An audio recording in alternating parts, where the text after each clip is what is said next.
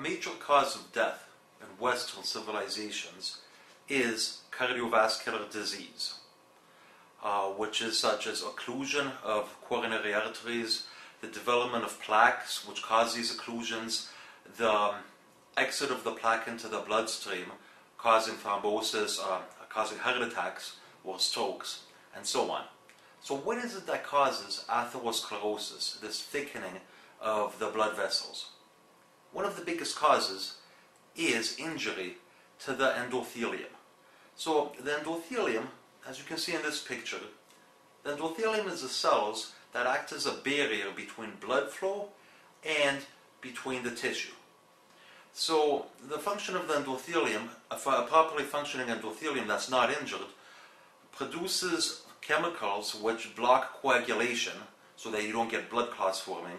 A properly functioning endothelium acts to dilate when the blood vessel is supposed to be dilated, or constrict. Dysfunction of endothelium is associated not only with cardiovascular disease but also things such as hypertension, where the endothelium is causing the blood vessel to constrict too much. Now, what causes injury to the endothelium? Well, a variety of things, such as oxidative stress, such as age, such as poor control of sugar, and of course cholesterol.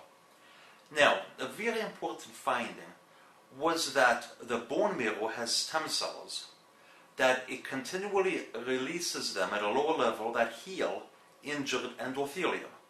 So this gave rise to the whole idea of circulating endothelial progenitor cells, a type of cell that comes from the bone marrow, and once the endothelium is injured, it heals it. So, one of the very important papers that was published that basically set the stage for the study of circulating endothelium progenitor cells was the paper we'll discuss today, which was published in the New England Journal of Medicine. And what the investigators did is they made a correlation between circulating endothelial progenitor cells and cardiovascular risk. How do you measure cardiovascular risk?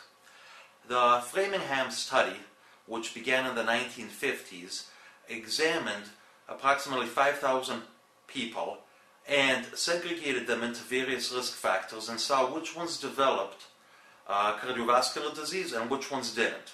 So basically the Framingham risk score is a compilation of things such as whether a person smokes or doesn't smoke, age, sex, enlargement of the heart, and so on. So this is a scoring system that the higher you score on it, the more likely you are to develop cardiovascular disease. So what the investigators did is they looked at a population of 45 males that had different scores, different risk scores, but did not have the cardiovascular disease, didn't have it yet. So they examined 45 patients, and set on the x-axis, they categorized them according to a Framingham risk score. So the higher it is, the more likely they are to develop cardiovascular disease. On the y-axis, they looked at, quantified the number of circulating endothelial progenitor cells, these stem cells that we talked about. And as you can see in the figure, the higher the risk score, the lower the number of circulating endothelial progenitor cells.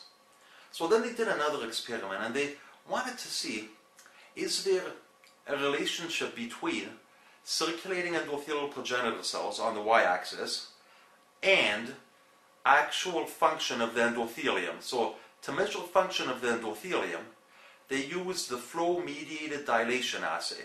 This is basically a test that measures how quickly the endothelium can expand in response to a stimulus.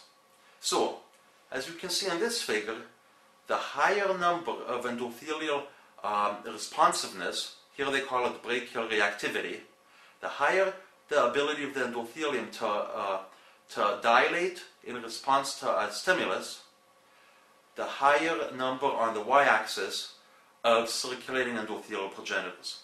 So what the study is saying, and you can read the study in greater detail, which we encourage you to do, basically what it's saying is that there's at least a correlation between circulating endothelial progenitors and cardiovascular health. Thank you very much.